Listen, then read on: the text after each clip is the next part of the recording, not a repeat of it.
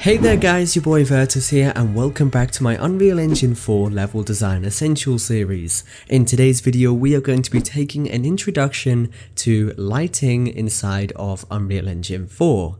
So having said that, we are going to be taking a look at some of the different types of light inside of Unreal Engine 4 and then some of the settings which are going to give you a little bit of control and power over the way the look of the lighting is. So those settings are going to be things like the intensity, the color, the attenuation, and all of that good stuff. And by the end of today's video, we should understand how the lights work inside of Unreal Engine 4 and be able to use them to make some really beautiful scenes inside of Unreal Engine.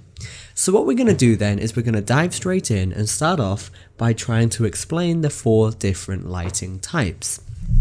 So if you go over to the placing mode inside of Unreal Engine 4 and then going to the lighting tab, you are going to notice we have 4 different types of light.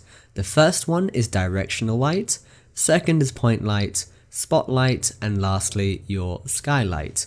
And each and every one of these are going to do something completely different and they're going to have a different purpose. But all of those are really important and you will use them. So what I'm going to do is try and explain each one of these, but what I do recommend is you click the little question mark here to open up some of the documentation for each of these so you can get a more of an advanced look at those. What I'll also be doing is doing a full lighting series inside of Unreal Engine 4, which will be up on the channel at a later date. Anyway, so starting off from the top, we have our directional light. This is directional and is going to act like the sun, essentially. So what it is it's essentially going to be a light in your scene that is going to cover the whole of the world. And if you rotate that, all of the shadows are going to move. So let me show you exactly what I'm talking about. Now by default, I actually have one of these in my level, and I can find that in the world outliner in the top right. And in here, it should just be called light source. And note when I select this, you're going to see I am then able to rotate this or move it, but the main control that you need with this is your rotation. So if I was to go and rotate this, you will notice all of the shadows for the entire level are going to move because this directional light is coming down from the sky in a direction and casting shadows. So that's essentially what it's going to be do. Essentially, you are going to be using this to mimic the sun. Moving on, we have a point light, and a point light is going to be like a regular light bulb, and what I mean by that is it is going to shine light from all directions, literally going everywhere. So if you want to place one of these, it's really straightforward. So if you want to place one, just click it and drag, and then from there you can place it into your scene. And moving this is as simple as just using the normal transformation tool. So you can move this left, right, and so on, and place it exactly where you need it. Now, what you will notice is I've actually placed a couple of lamps. If you do want these lamps and want to place them into your level, they are part of the starter content in your content browser. So go to starter content, props, and then you've got lamp ceiling and lamp wall. Now this point light is perfect for this lamp at the ceiling because it emits lights in all directions, and you can really easily use this to light up the whole of your scene, and it looks really nice. So this could be used for everything from normal lights to making lava emit lights or buttons or anything like that. It's entirely up to you, but what you need to know is that this is going to emit light in all directions. Whereas spotlight, very similar, but instead what it's going to do is emit light in a cone in a certain spot. So I've just clicked and dragged and dropped one of these into my scene, and you can see as soon as I do this, we have this cone coming out from the light. And this is essentially telling us where the light is going to go. And with this, I can move on, and then I can rotate this and I can place it wherever I need. Now I've got this little lamp here. What I'm going to do is drag this down and move it into my lamp and make it look a bit like a spotlight. like it should do, and you're going to notice light is only going to come out of that main cone. And if I press G to get rid of all of these icons, you can see that looks exactly how it should. Light just comes out of there. So you might even want to use this for this so you don't have any light going into there casting a shadow, but for the most part, hopefully you guys should understand exactly what this does. Now the last type of light that we have is our skylights, and what this is going to do if you drag it into our scene is allow you to capture light from our environment and then just reflect it onto all of our objects. Now with this selected, if I turn my intensity up, you can see it really makes our environment pop and it brightens it up a little bit. Now this is something that you're going to play around with and is something that you might not have in all of your levels, but just read the documentation for that and have a little play around.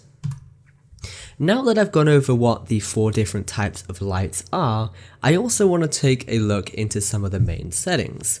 So what I'm going to do is select my point light that I've already created, or you can just create another one and then click it, and in the details panel we can go through some of these settings.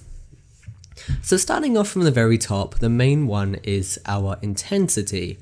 That is essentially how bright our light is going to be. Now you can use these sliders to move this left or right to control the power, or you can manually type in a number. And if you have your mouse over this, you can see an example of how you can define a number with real world lighting. So you can see here 1700 lumens corresponds to a 100 watt light bulb. A 100 watt light bulb is what you'd use in a normal house. So if you want that, just drop in 1700 just like that. Going on from there, beneath that you have your light color. If you select this, this is going to give you a color picker, and from there you can move around and play around with the color. So if you want to make this light blue, you can, or green, yellow, purple, red, it's entirely up to you. Now one thing I do recommend when you're working with lights inside of Unreal Engine 4 is if you want them to be realistic, do not turn your saturation up really high, otherwise it just won't look realistic. And you control things like your saturation down here, and you can see that's just going to move it on your color picker. But really what you need to do is just have a little experiment with this and get the color that you're after. And I'm going to leave this one at a nice subtle blue. And then the next one that you have underneath this is your attenuation radius. And what this is essentially how far your light is going to reach. And as I move this up and down, you can see this sphere around my light is going to move. So if I expand this, our light will be able to go as far as the walls out here. Now what you will need to do to make this show up properly is also turn up your intensity, your brightness. But for now, I'm just going to leave this so it only goes about this far. So you can see if I have it here, it only goes this far on the rock, and if I turn it up, I can just stretch it out even more. But what it doesn't do is change the brightness, just the distance the light can reach to. Now what I'm not going to do is go through all of these settings, just the important ones. So having said that, what I'm going to do is skip down to the next setting which I'm going to cover, which is cast shadows. So do you want this light to be able to cast shadows? For example, I've used this one here and we get this shadow up here that we don't like. What you might want to do is turn this off just to make it look a little bit cleaner, and then with that you have a bit more control over your lighting. And that's pretty much everything that I wanted to cover for the settings for the point light. Moving on to the spotlight, the settings are very similar. You have your intensity, your light color, your shadows, and all of that good stuff. What you also have here is your inner cone angle and your outer cone angle, and you can use this to control how wide your spotlight is or how narrow it is. Just play around with that. Anyway guys, that's pretty much everything that I wanted to cover for lighting in today's video. I hope you do enjoy it. Just play around with some different types of lights, as you can see I have done here. But once again, thanks for watching, stay awesome, keep creating.